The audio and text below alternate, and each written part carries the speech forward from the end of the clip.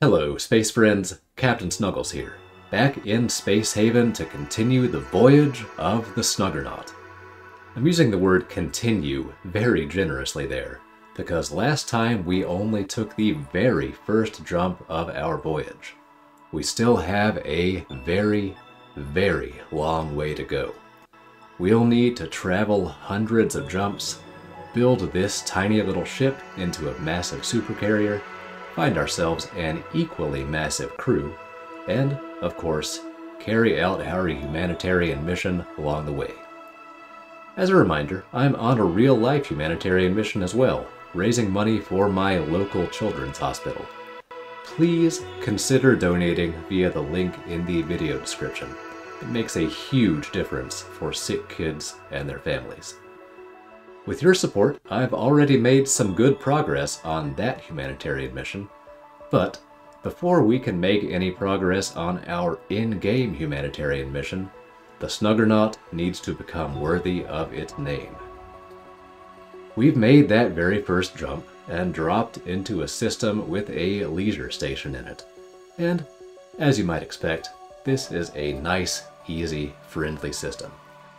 We're taking some time to check out the leisure station, chat with some people there, and meanwhile, back on Snuggernaut, we are expanding the hull, updating the paint job, of course, very important, and we're also adding some extra propulsion to, push our expanded hull.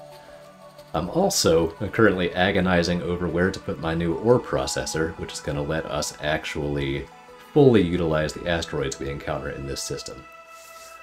In addition, now that I finally got that put down, I'm going to expand this bow out some so that I can move the bridge from the cargo hold where it is currently and actually give it its proper dedicated bridge space. Now I know I said this was a nice friendly system, which is not entirely true.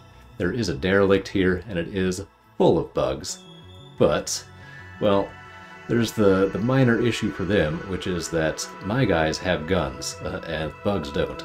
So, this just being the first non-starter system, it's still pretty easy, and I cleared that derelict out no problem.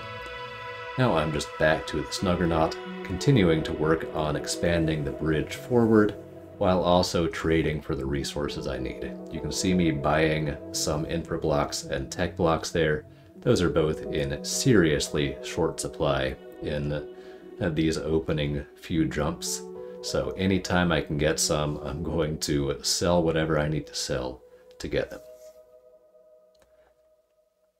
That bridge expansion is almost built in terms of just the pure hull. Of course, I still have to actually move the bridge. And you are going to see me face a few issues like that one right there, as an asteroid slams into the ship, punches a hole in the bow, and, vents the atmosphere and freezes it, which kills half the plants that I have growing up there. Now, just that little bit wasn't the end of the world, but it is a harbinger of things to come, as, well, one of the bits of research you do not start out with is shielding for your ship.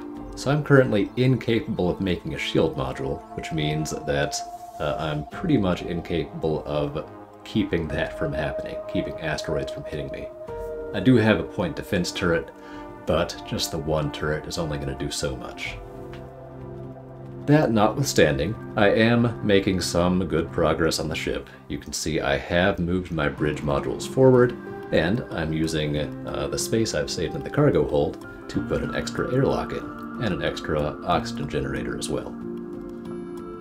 Now, it looks like I am actually going to cancel that airlock and just sort of save that space to build it later, and you'll see this quite a bit. I'll plan things out, then cancel them. I do have a vision.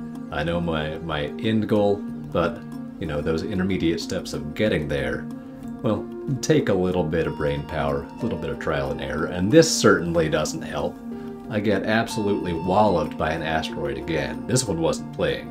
I'm looking at 6 hull breaches right there, which is nasty business. You can see my crew having to run back and suit up, get their spacesuits, struggle to patch the hull breaches, and the whole back of the ship get sent into deep freeze and vented of atmosphere. My oxygen generators are struggling to keep up, but we do manage to stabilize and save the food production. So that critical bow of the ship stayed unaffected, at least this time, and we're able to continue on with our construction. We've expanded the hull out a bit more, made ourselves some nice spaces where we're going to put in some additional food production. And of course, things never go according to plan.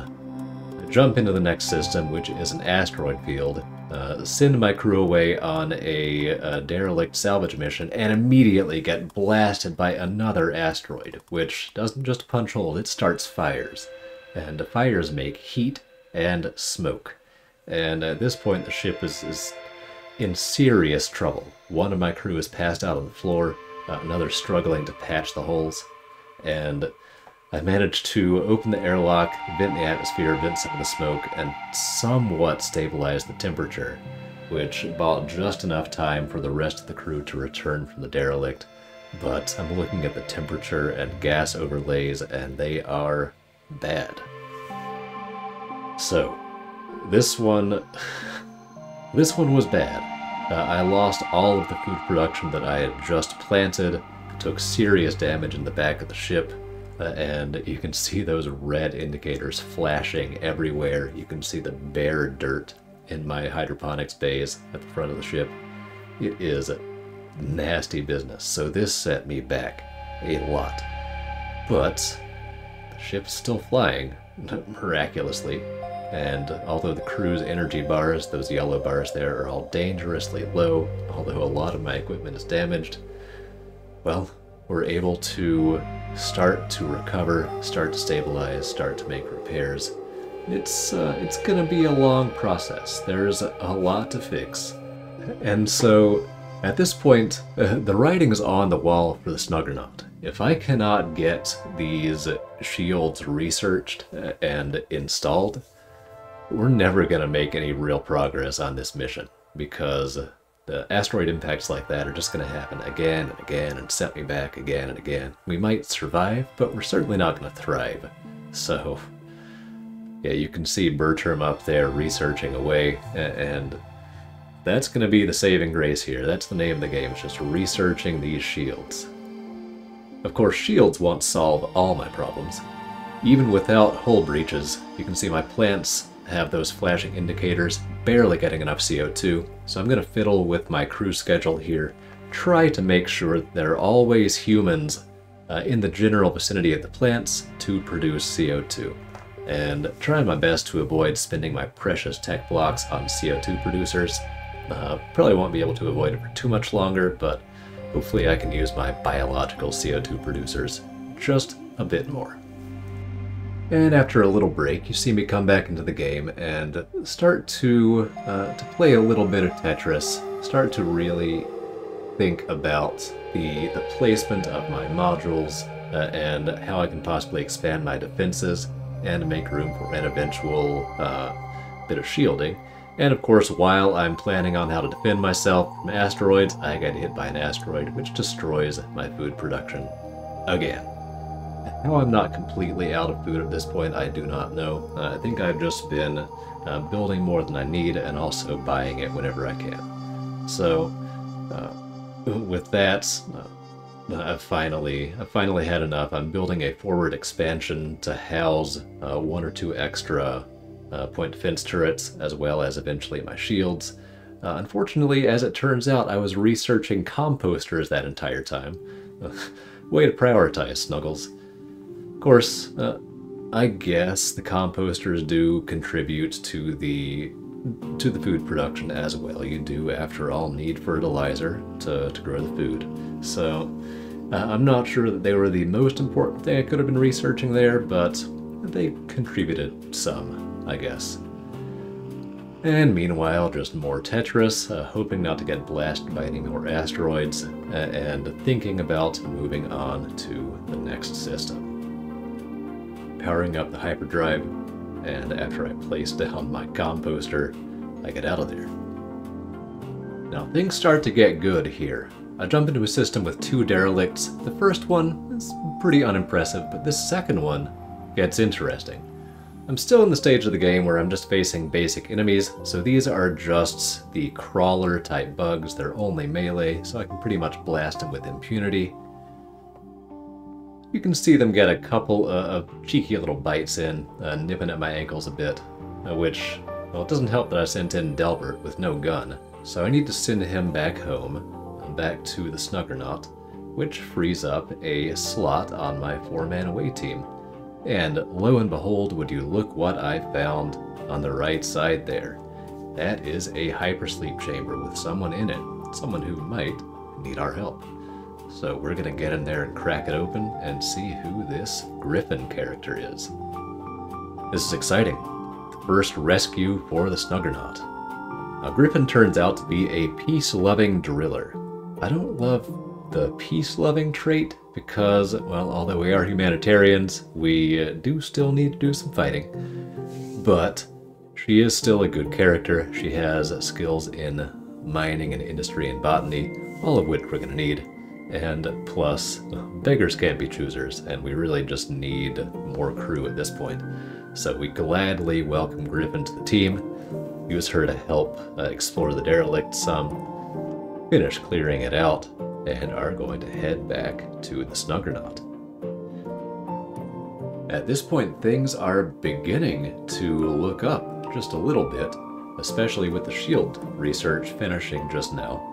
Of course, we do still have to actually build the shield generator as well as the shield console to operate it, and unfortunately we just do not have the necessary materials right now. We're missing the infra blocks and the tech blocks specifically.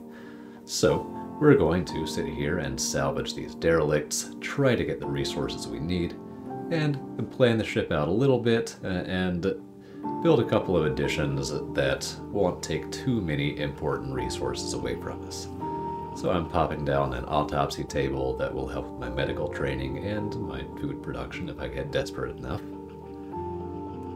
Figuring out the settings for that, and continuing to just salvage, salvage, salvage. You can see one of my heaters is broken, but I do not have the infra blocks to fix it, which is not great. And now I have an asteroid coming in again, and just can't catch a break.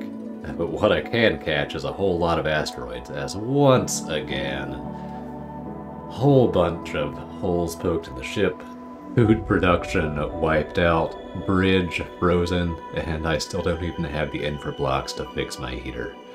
So, yeah, the universe just has it out for me. Of course, you know, if I had researched the shield generator instead of the composter, maybe I wouldn't be in this position. So, well, that maybe both the universe and myself have it out for me. But once again, we managed to stabilize, salvage enough materials to get the heater patched up, get the ship thawed out, and get the food planted once again, and are gradually building up towards having a shield console and a shield generator. We feel so close, but we're just not quite there yet. In this early stage of the game, infra blocks and tech blocks are such a limiting factor. It's ridiculous how much you have to just scrimp and save to build any little thing. Now, finally, as I get enough materials, the universe gives me one last middle finger, pokes one more hole in the ship, but finally I get enough materials to build a shield console and a shield generator, and I have the power for it. There we go. Plus 80 shields right before another asteroid hits, and lo and behold, this time there are no holes in the ship. Thank freaking goodness. This has been a long time coming, but the shields are finally up, and man am I happy about that. With that done, you can see we've been able to expand the ship a little bit more and build out those side corridors around the airlock openings. So now you're finally starting to see the shape of this portion of the ship start to emerge, with those holes carved out in the hull for the airlocks. You saw me doing some trading just now. And so I've stopped in this very striking looking system to basically purchase more food and more fertilizer, because you can see in the top left my food supply is down to 5 days, which is way less than I like to have on hand. But while I'm at it, there is a derelict in this system, and I want to go explore it. So I'm gonna pop over there once again, face just these dinky little crawlers, no big deal at all. Hopefully we have not reached the point in the game where the stage 2 enemies, the haulers, start to appear, because those are, while they're still melee, they're a little bit more capable of actually getting to your crew and dealing damage. So you can see I'm being cautious, knowing that those haulers could be in here. Carefully poking my head around each corner, really methodically clearing out each room. They've added weapon jams in either this patch or the last one, and Hermione has a shotgun right now, and that thing jams a lot, which has been frustrating me, but what is much less frustrating is the appearance of another hypersleep chamber, this time containing Ryu, which is a great name. So let's see in just a moment if the character lives up to the name. But before that, I have opened up one last bunch of enemies. So I'm just going to try and clear out the ship, and I succeed, so now I can rescue Ryu in relative peace. So let's see. And here it is. We have a winner. Ryu, the iron-willed airline pilot. This guy is going to be our first dedicated fighter pilot. You know, we've been limited by infra blocks and tech blocks and food up until now, but with the shields up, with the resources stabilizing, now it's time to think about actually making this ship a supercarrier, and Ryu is going to help us make that happen. So this guy is a great pickup at an opportune time. I'm really looking forward to turning this ship into a serious supercarrier. That'll have to wait till next time, because this episode we have done a couple of good deeds, rescued a couple of people, finally raised the shields, and expanded the ship a bit, and that is plenty for one episode. With things looking a little bit more stable and a little bit more positive, next episode we can add some fighters in at last. Thanks for watching. I hope you enjoyed. I hope you'll tune in next time, and until then, this is Captain Snuggles signing off.